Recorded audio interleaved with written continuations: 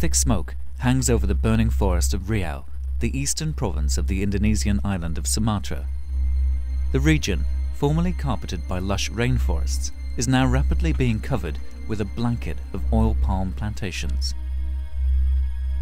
Heralded by some as an economic blessing, this development spells disaster for the forests and the people dependent on them. But it also forms a global climate catastrophe. Worldwide, deforestation accounts for around 1/5 of all greenhouse gas emissions. Indonesia ranks as the world's third largest emitter, mainly due to the destruction of its forests for the sake of palm oil. At the edge of the remaining forest, near the village of Kuala Cinaku, Greenpeace campaigner Hapsoro is mapping the progress of the clear-cuts. Having logged most of Sumatra's lowland forests, palm oil companies have now turned their attention to the island's remaining peatlands. Sejak Desember 2007, sebenarnya pemerintah Indonesia telah sepakat untuk tidak lagi mengeluarkan izin-izin perkebunan kelapa sawit di atas hutan gambut.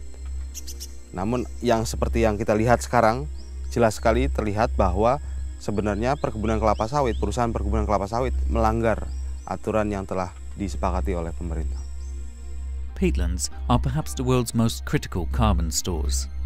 Covering just 3% of the world's land surface, they store around a quarter of the total carbon contained in all land-based biomass. Every year, 1.8 billion tons of greenhouse gases are released by the degradation and burning of Indonesia's peatlands. 4% of global greenhouse gas emissions emanate from an area forming less than 0.1% of the land on Earth. For the inhabitants of the village of Kuala Cinaku, the encroaching forest destruction means a different kind of drama. Toxic runoff from the canals draining the new plantations is poisoning the Cinaku River, killing the fish and crayfish on which the local fishermen depend. Kalau dulu walaupun hujan 3 hari aja, air di sungai ini nggak seperti ini, masih putih, nggak merah gini.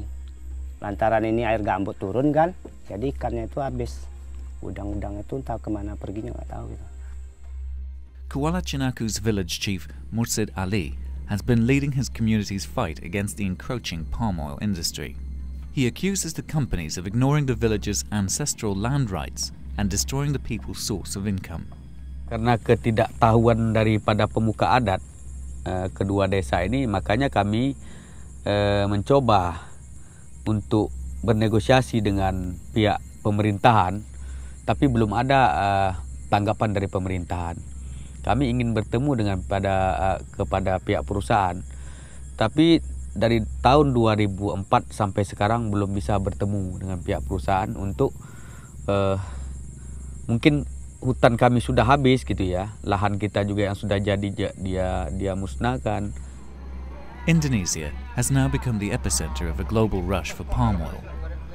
Traditionally used as cooking oil here, it has now become a globally important ingredient for products ranging from crisps to margarine and from toothpaste to soap. Europe is one of the main markets for palm oil, where it can now be found in 1 out of 10 supermarket products. Anglo-Dutch company Unilever is a primary consumer, using the oil in many of its brands. The company chairs the high-profile initiative called the Round Table for Sustainable Palm Oil Producers, or RSPO. But on-the-ground investigations by Greenpeace have revealed that members of this round table, including Unilever, continue to source their palm oil from suppliers actively engaged in forest destruction. Wujud nyata dari komitmen anggota-anggota RSPO adalah menyepakati adanya moratorium atas penebangan dan konversi hutan yang ada di Indonesia. Dan ini berarti tidak ada lagi kerusakan hutan yang terjadi di Indonesia untuk kepentingan kelapa sawit. Such measures will have to come into effect very quickly if Indonesia's remaining forests are to be saved. Compared to the year 2000, demand for palm oil is predicted to more than double by 2030 and triple by 2050. Its much debated use as a source of biofuels could further exacerbate the situation. Kejadian di Riau adalah contoh dari kejadian sesungguhnya yang terjadi di Indonesia. Untuk menyelamatkan hutan gambut terutama yang ada di Riau sebetulnya sudah terlambat. Ini adalah hutan gambut yang sekarat. di mana kita berada sekarang ini adalah hutan gambut yang sudah tidak bisa diselamatkan lagi. Nah, kejadian ini mestinya tidak akan terjadi lagi di wilayah-wilayah yang lain yang ada di Indonesia. Sebagai contohnya daerah Kalimantan atau Papua. Only an immediate halt to the destruction and the restoration of degraded areas can now save the last forest remnants of Riau. Its fate, like that of Indonesia's remaining forests elsewhere, lies in the hands of the palm oil industry.